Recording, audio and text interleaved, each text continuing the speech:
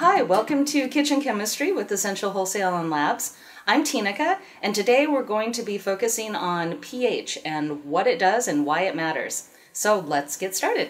Okay, so let's talk about pH. The first thing that you need to know how to do is how to measure pH. So these pH strips you can find on our website and also in the description of this video.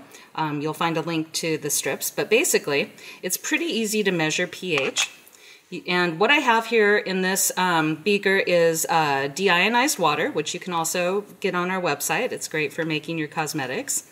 You just basically, you dip the strip into your product or solution, in this case water, and then you simply match up on the color chart where the pH is. So you can see this pH is right about where it should be. It looks like it's right at 6.5. which is normal pH is right between, 6.5, 7. 7 is considered neutral, so this is right there at neutral, almost right at neutral. Slightly acidic, maybe. So anyways, that's how you measure pH. It's really that simple. You can easily see that it's really not that hard to do. It becomes a little more difficult if you have a darkly colored product. You may need a pH meter, but we'll talk about that in another time. So anyways, pH strips.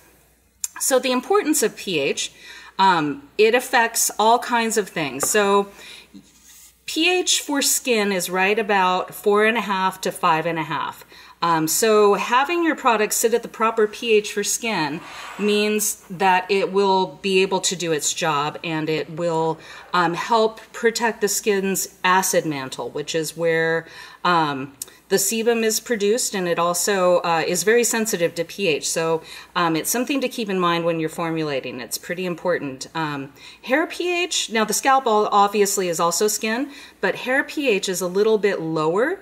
It sits at more about a 3.5. So you want to adjust pH products for hair depending on the desired effect. So we can talk about that more as we talk about conditioners in other videos. But this video is all about pH. So what I have here is simply deionized water mixed with a water-soluble vegetable-based colorant, or pigment, I guess, if you want to call it that. And I'm going to show you how dramatically pH can affect the color of your products too. So this is an important thing to consider when you're formulating. So I'm just simply going to pour this colored water into these two separate little ramekins, and I'm going to adjust the pH using citric acid and baking soda. So if I add citric acid, it will lower the pH, making the product more acidic. And by the way, pH stands for potential of hydrogen, meaning it's the available hydrogen ions in the solution. So that's what you're measuring here. So you can see the color went from this deep red to a much brighter red as we get it more acidic. Now if you adjust it more, it's going to brighten that color quite a bit more. So now, if I dry off my beaker, or my little thing here, and I add baking soda to the other side, and mix that in, you can see that it changes that color pretty dramatically. So what I've done is I've increased the pH, making this a more alkaline solution. So you can see, well, hopefully you can see, that's a really brilliant blue now. So we've gone from a purple in our original beaker to a bright red by going more acidic, and a deep blue by going more alkaline.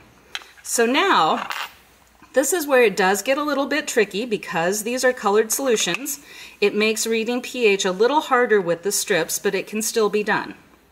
So I'm going to dip my strip into the solution, and I'm going to see where it falls. And you can see that the red has affected the yellow. Obviously red and yellow make orange, but you can still gauge where that pH sits. So it's obviously pretty low. It looks like it's sitting between 2, 2.5.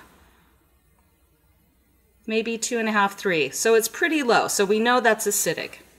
So if we go over here, again, if you need an accurate, like deadly accurate pH measurement, you're going to have to use a meter.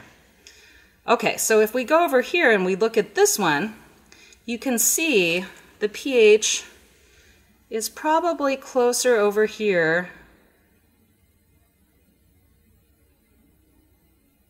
I would say it's probably between 7.5 and 8 on this scale.